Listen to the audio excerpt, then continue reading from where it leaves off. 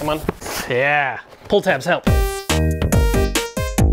And here we have the controller. Okay, now I've said many times before that I really like having two colors on things, so I really appreciate the white and black mix on here. I think that actually looks really nice. Ooh, that feels interesting. So even though we're a couple weeks away from the release of the PS5, they've already started putting out their controllers on store shelves. So I went ahead and wanted to grab one right away and compare it to my experiences with the Xbox Series X controller, which I got to have some extended period of time with during the preview program. So we're gonna see how these two controllers feel, handle, how they change from their previous controller, and just give some thoughts on how they are.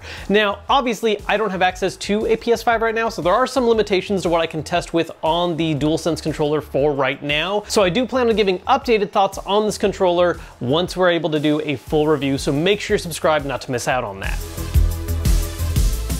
Okay, so I've spent some time with the DualSense controller, and there's a few different things I want to cover, specifically how the DualSense differs from the DualShock 4, how the Xbox Series X controller differs from the Xbox One, and of course, how these two controllers stack up side by side. And we're going to start by talking about the DualSense, because I mean, come on, it's the new shiny thing in this video. Like I said when I was doing my little unboxing and initial impressions of the controller, one of the immediately noticeable different things about this is the redesigned grip shape and overall, well, shape of the controller. Again, this is very similar to a lot more controllers out on the market rather than the more oblong design of the DualShock 4, and personally, I find it to be much more comfortable. I could see an argument for the DualShock 4 design being a little more comfortable for someone with smaller hands, especially when it comes to reaching some of these higher up buttons, but for me, the DualSense has been an improvement. Something that surprised me about this though is that while initially on first impression this looks very different from a DualShock 4, when you get into the nitty-gritty of how a lot of these sticks and buttons feel, it's very much the same. Side by side when you're pressing the front-facing buttons and the D-pad and trying out the triggers, at least when you're not using the adaptive trigger feature,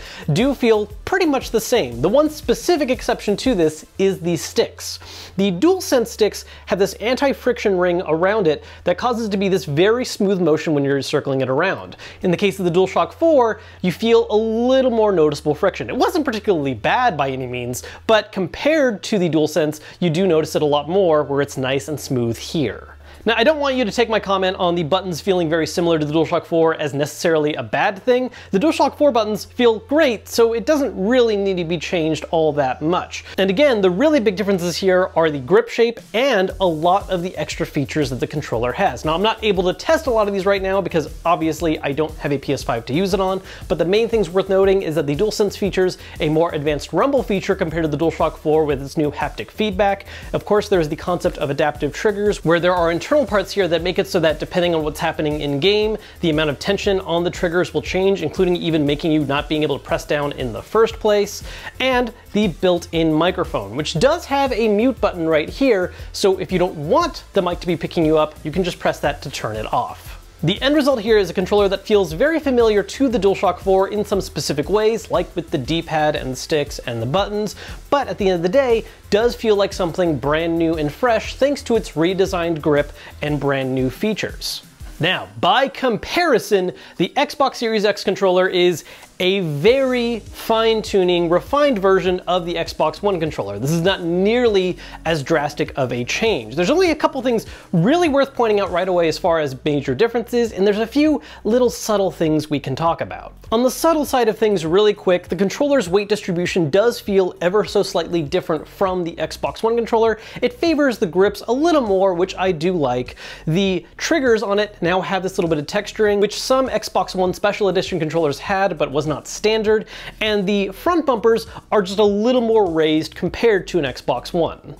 When it comes to drastic changes, there's really only three major things. One, it's been changed to a USB-C port instead of micro USB, which is a change featured on the DualSense controller as well.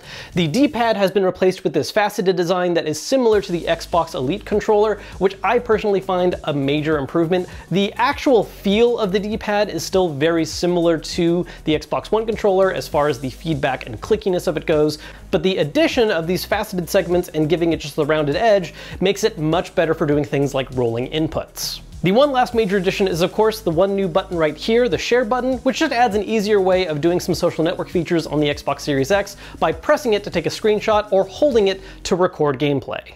And that's really it as far as differences go. If you have used an Xbox One controller, this is going to feel perfectly right at home for you. It's very much the approach of if it's not broke, don't fix it, which honestly I can appreciate. I really liked the Xbox One controller. I know it's not necessarily the opinion of everyone, but I did find that to be a more comfortable design than the DualShock 4, so I understand sticking with the same design. However, there is something to be said for the concept of basically releasing a new system with a very similar controller versus the PlayStation approach of just making something that feels completely brand new. And this is what brings us to directly comparing these two controllers. Now, I will say at the end of the day, these are both very comfortable. I don't really have any major complaints as far as the general design of these controllers. They both feel great. I'm able to use them for an extended period of time without any kind of discomfort. Buttons, sticks, everything is good. But if we really want to get into the in-depths of what feels different about them and what I might like or dislike more about each one, there's a couple main things that really stick out.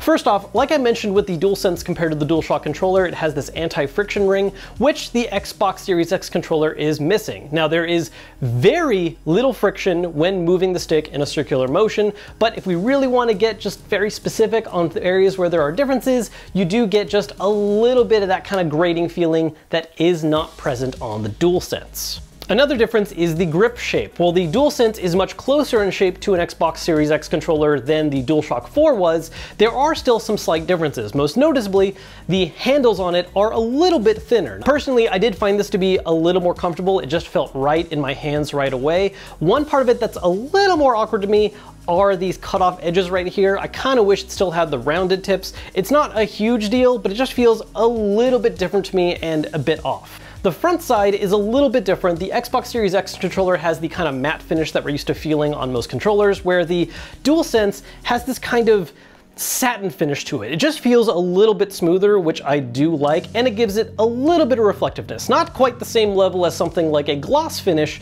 but a happy midpoint between that and a traditional matte. As far as other minute differences in buttons go, the front-facing buttons feel fairly similar. Where I'm noticing a little more difference is on the D-pads and the triggers. Now again, with the DualSense, some of this is going to vary a little bit in the future because adaptive triggers are going to mess with that. But I will say, as far as the basic tension of these controllers go and just the way the trigger pull feels to me and the feel of it, I found the Series X to be a bit more comfortable. And lastly, as far as D-pads go, the Xbox continues to have this very clicky feeling one, which I do find to be an improvement over the Xbox One because, again, the faceted reshaped design, whereas the DualSense, like the DualShock 4, has that softer style D-pad that personally I don't like quite as much. I think this one's a little more personal preference, I will give that. I don't think this is necessarily a one is flat out better than the other. I just found that the faceted clicky design on the Xbox Series X felt a little nicer. Again, all of this is getting extremely nitty-gritty. I don't think any of these differences are significant enough to really be like one controller is flat out better than the other, at least as far as comfort goes. What's going to be really interesting though is when we compare the full-blown new functionalities of the DualSense and see how much that really sets it apart from the continued kind of baseline functions of the Xbox Series X controller. Now there's one last thing I want to talk about that's been kind of a long-term sore subject when it comes to Xbox versus PlayStation controllers, and that's rechargeable battery versus using AA's. Look, I understand the benefits of allowing for AA battery support. There are some valid reasons to use that over something that's rechargeable, but at the end of the day, especially when it comes to convenience, I really wish Xbox would just start supporting rechargeable batteries right out of the gate. What I really think would be a happy midpoint and a great result is if it was just a little more standardized to have these controllers be shipped with rechargeable battery packs so that you, the consumer, have a choice of either using that or using AA's when absolutely necessary. Are there going to be play and charge kits for this that you can buy separately if you want that functionality? Yes. But honestly, I really think it should just be a stock aspect of the controller, at least with the one that comes with your system, if not every single one you buy after that point. Again, this is a little bit of a sore subject. I know there are some people who are very passionate about why they want AA support or why they just want to have a straight rechargeable controller. At the end of the day, I lean towards the side of both would be great for this, but if I'm picking one or the other, I like the fact that the DualSense is just a rechargeable one right away. So those are my thoughts on the Xbox Series X and DualSense controller right now. Again, I think some of this is definitely subject to change once I have more experience with playing actual games on the next-gen systems with these controllers. So when I do an eventual comparison of Xbox Series X versus PS5, this is going to be one of the things I will definitely dive into and update. So if you don't want to miss out on that content, make sure to subscribe, and I will see you guys later.